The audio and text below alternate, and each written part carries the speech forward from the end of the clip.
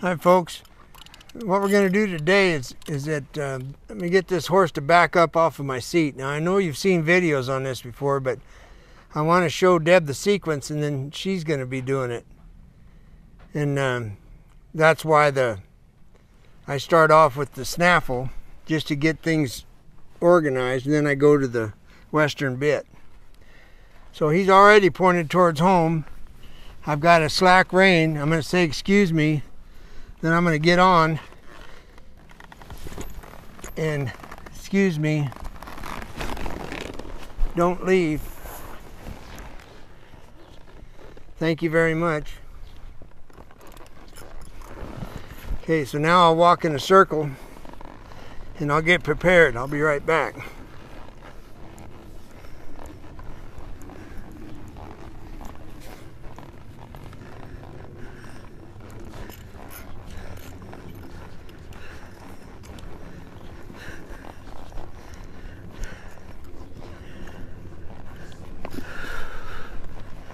So the way this works, I've got a drop noseband on him just for insurance, so he doesn't yawn. I waste time with him setting his jaw.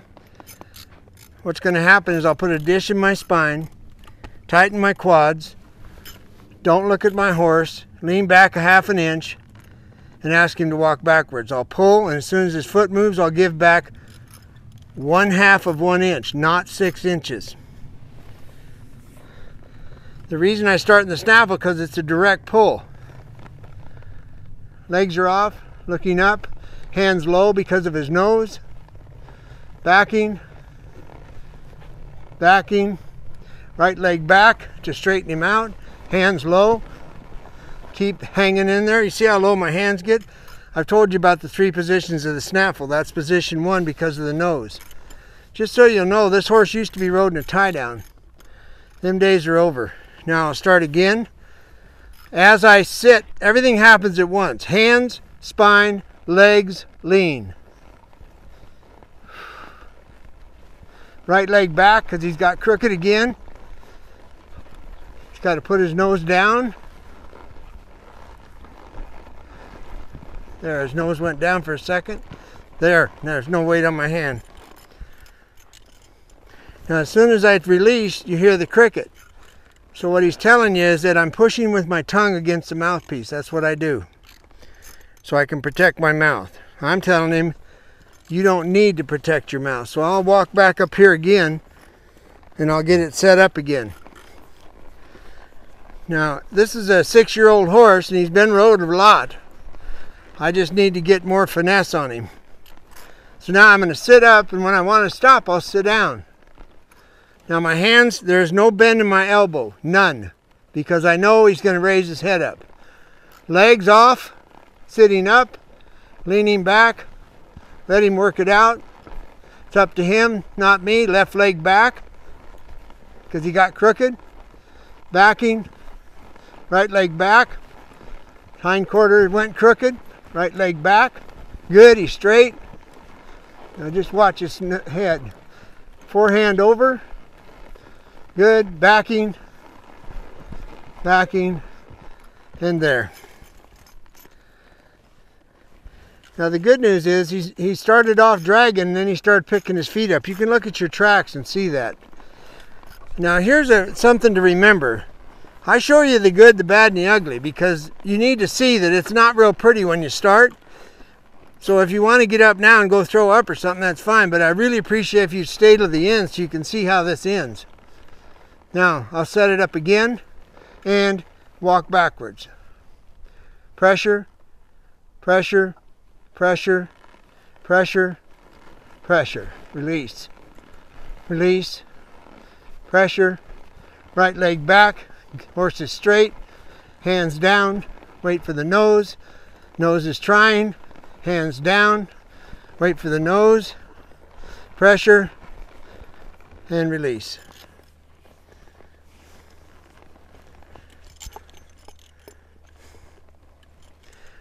Now he also had he always wanted to put his tongue over the bit. Well, we've been riding him in a western bit. You'll see it in a minute. But so far he hasn't tried to do it anymore. And one of the reasons is because the cricket now gives his tongue something to do.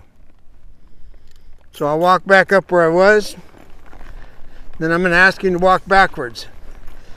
And then this trip, now it means it's all on me, not the horse. And what that means, you guys, is that how well can I present myself right now?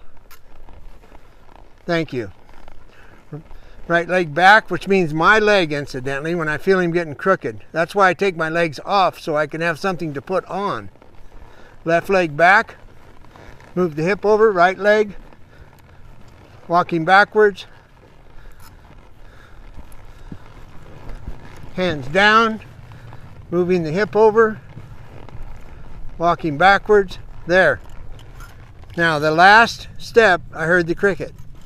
So two things happened. He learned to put himself in collection and to quit pushing with his tongue. So he found the release. You have to be aware of all these little things that happen so that you can move on instead of getting stuck in the same old thing. Because if you get stuck and you miss the flags of him saying, hey, I got it, then he'll go the other way and he'll get resentful. So now I know that he started to think. So once again, remember, how well can I present myself to my horse? It isn't about the horse anymore. It's about me and my presentation. Hands down, spine, legs off, left leg back, right leg up back. There, walking backwards.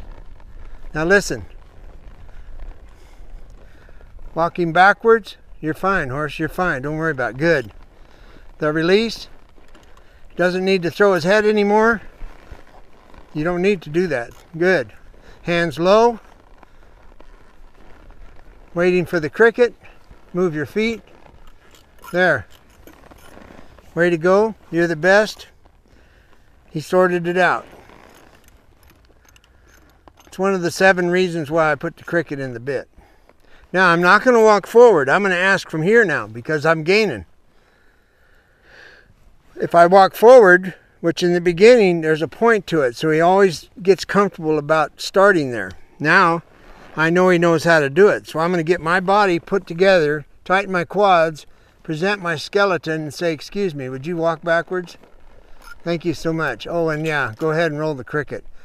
Now, my legs are off. I'm telling him, I need you to walk backwards.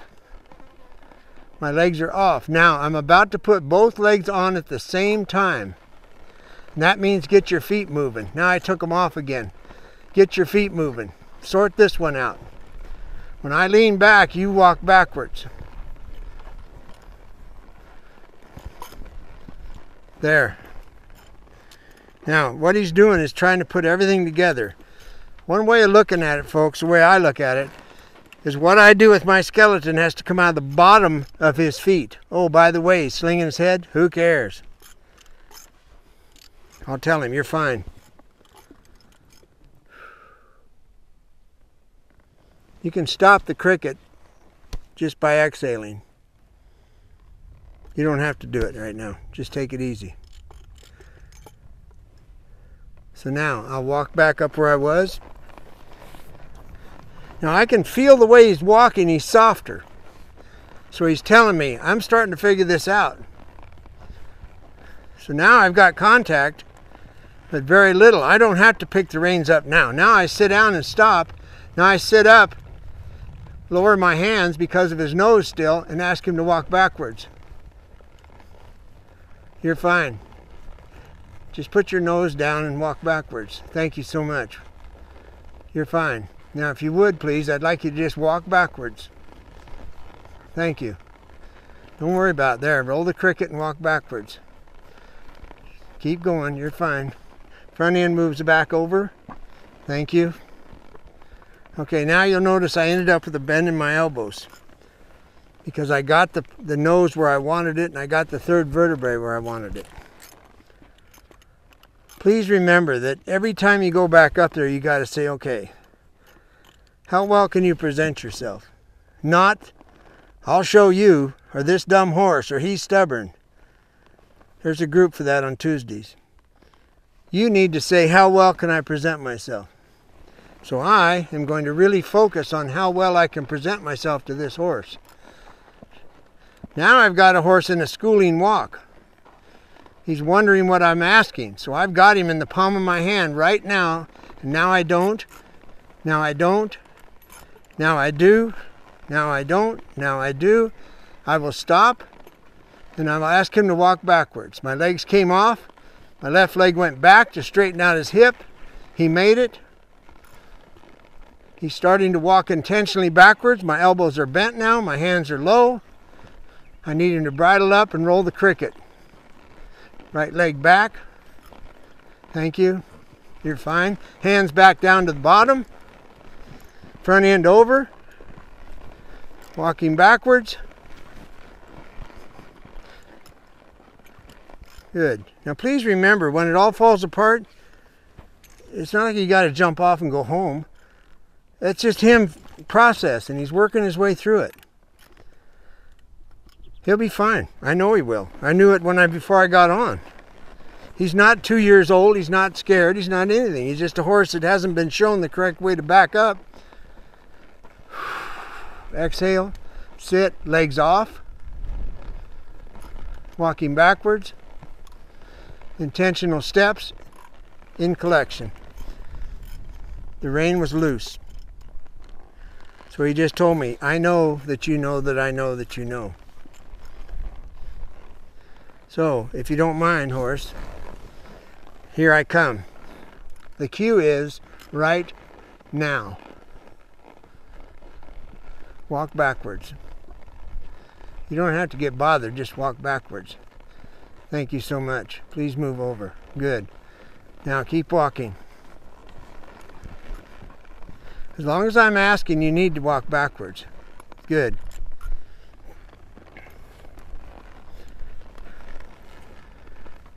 You got to understand now, I'm making contact and then I'm turning him loose. See it?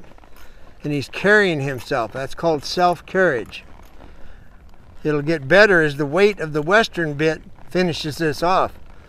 What that means is that the weight of the western bit, he will hang it like a pendulum, get comfortable with it, and learn to carry it balanced. Backwards is coming right now. You're fine. Thank you. Left leg back. Good. You're fine. Release. Back up. Both legs on. Both legs off. And cut. Okay, folks, now we're back to a western bridle. He's been ridden in a western bridle. This isn't new. What I want to do is we're trying to refine the western bridle and get him to ride off of the seat instead of the hand. So there's a lot of ways to do this, and you're going to have to decide which one works for you. One of them is to put your hand on your little finger. The only rule is you can't leave the mane. Now your hand is like this, so you're just using this for the angle. It's geometry. Your right hand is going to pull the rein and then release it. So just leave your left hand there, and once again you take your legs off, you look up, and as soon as the foot moves you start giving the rein back. And what you're waiting for is an intentional step. There was one. He moved his hip, so my right foot goes way back. He doesn't like that when I straighten his hip out. Now I'll straighten his front out. There. Okay, so that's one way. Another way is like this. This is why I have split reins. I've got options. Now I can put my hand like this across the reins, and I get a short rein, and I put my hand on the neck, and I just simply slide my hand down the neck. Now I'll shorten the rein a little bit more, and I'll slide my hand down the neck. Now I take my leg off. Now you got to know that what's going on right now is his right hind wants to bend out. So I have to take the time to reach back with my spur and straighten him out. Tell him that's not acceptable. To me, that's just a brace to get away from my hand. So now my hand is flat going down the neck. He's bridled up. I got a loose rein. My legs are off. My head is up. I kick the hip over. I get the horse walking backwards, and I keep giving the rein back about an inch or half an inch. Now I sit down and I'm done. The part that everybody forgets is that while you're doing this, your legs are off. Always remember, you got to keep your, watch my knee. Leg off, leg on, leg off, leg on. That's the part you got to remember, because that's the part that's going to make him understand to walk backwards. Now I'm going to sit down, sit up, take my legs off. Now I need you to walk backwards. I'll pull if he doesn't make it, then I'll give it back.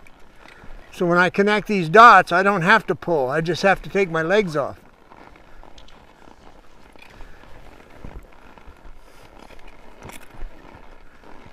When you see him throw his head, it's because I'm using my foot to straighten him out. There. All he needs to do is figure out he can do this without throwing his head. It's that simple. That's him processing. That's him going through it. And as soon as he figures it out, he'll be glad, because there'll be no more pressure. Okay, for him, I was having pretty good luck this way, because I can release better.